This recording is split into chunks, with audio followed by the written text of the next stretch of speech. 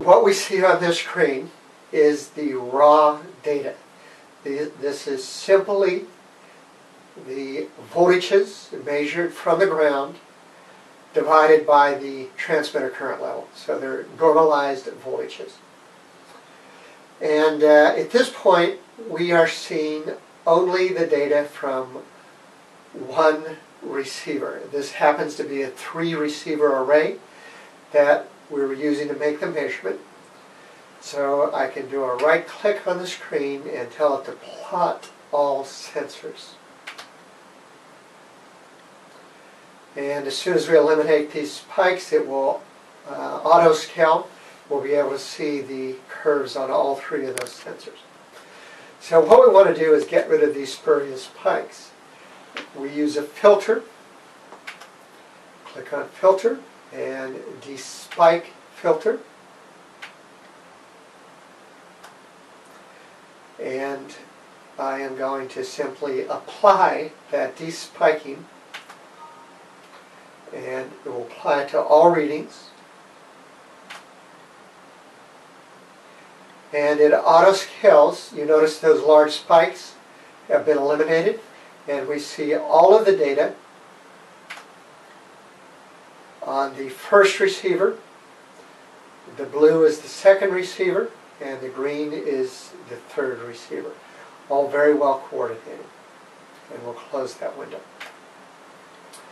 The next thing we want to do is create a pseudo section showing the changes in resistivity along the lines. And I will at random choose this first traverse.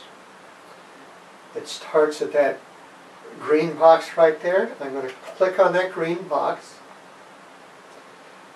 do a right click, and draw a pseudo section. And this happens to be oriented in the north-south direction, which is defined as the y-axis. I will project it along the y-axis. And if we inspect the lines, you can see that we have a number of lines in our survey, and I am only going to use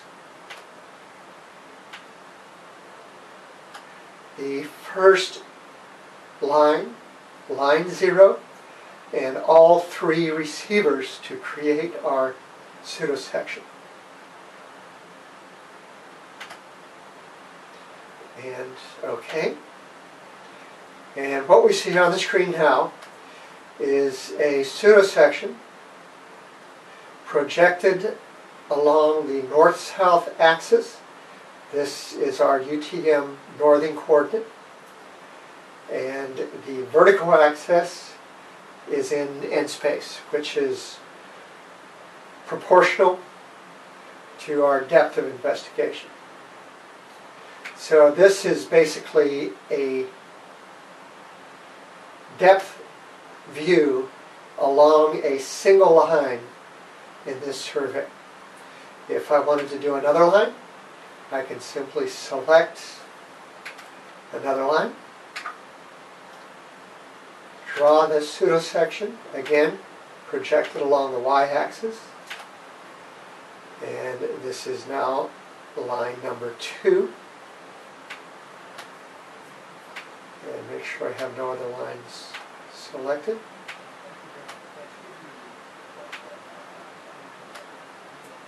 And OK. And again OK. And I'm going to temporarily close these other windows so I can see both of my depth sections on the same screen.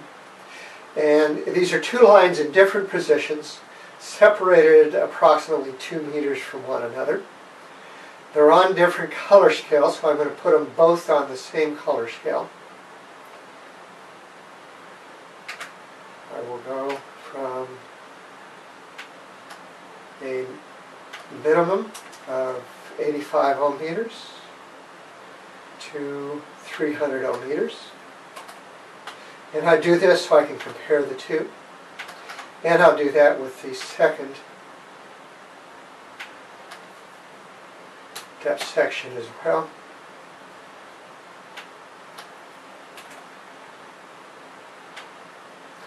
And now what I'm looking at are two lines, two meters separated from one another. But you can see, if we line these up, that there are features running laterally across our survey that are being picked up in both of these lines. We have a very conductive, the scale goes from blue for conductors to red for resistors. We have a conductive overburden, moderately resistive in the range of somewhere below 200 ohm meter lower layer, with changes in the depth of that layer, and two very strong resistors on the south end of that line. I will show you later how we will invert that data to get a true resistivity with depth. But what I'd first like to do is show you how we get a map view of this data. The two maps that we viewed already are simply depth sections that slice vertically into the earth. Now what we want to do is look at a horizontal plan view section. And in order to do that, I simply select another map. I'm going to draw a resistivity map. And I am going to sort that on n factor, which will give us a constant depth.